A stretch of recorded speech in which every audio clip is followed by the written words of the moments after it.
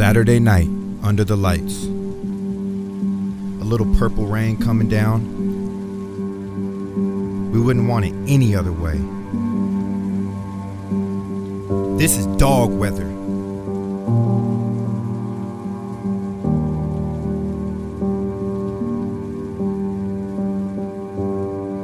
Savor this moment, fellas. You never know how many you will get.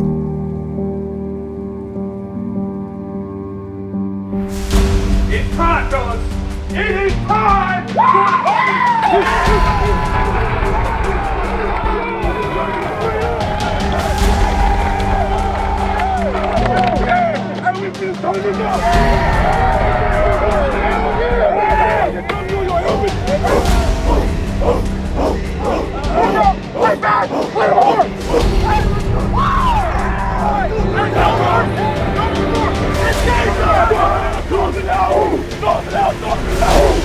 As soon as you run out of that tunnel, it's war. It's kill or be killed. As they open up the 101st season of football at Husky Stadium.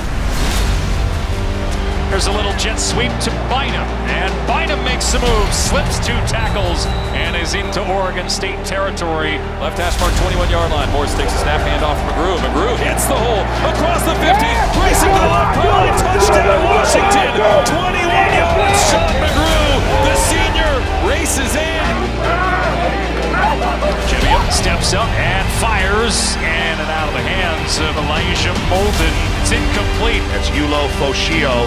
Just reads it perfectly. And it's a 3 and out for the Beavers. Back to pass on 3rd and 8. And the pocket collapses. The ball may be loose, and I think the Huskies may have it. Morris, handoff. Pleasant bursts through the hole. He's into the end zone. Touchdown Washington. 15 yards. He angles to the left pylon. Gebbia fumbles again. Zion to Pualoa Fetsui. W will take this punt in at the 39. He's got a hole to the right. Makes a man miss. Across midfield. Inside the 20. What a return by Trent McDuffie. Here's 3rd down and goal. Quarterback sneak.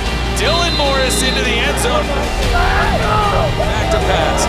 Pressure coming. Gebbia tries to dump it. It's batted into the air and intercepted by Asa Turner. The Husky defense comes up with a takeaway to win the game. And Washington defeats Oregon State for a 9th straight time, 27-21. This is only the beginning of a new era on Montlake.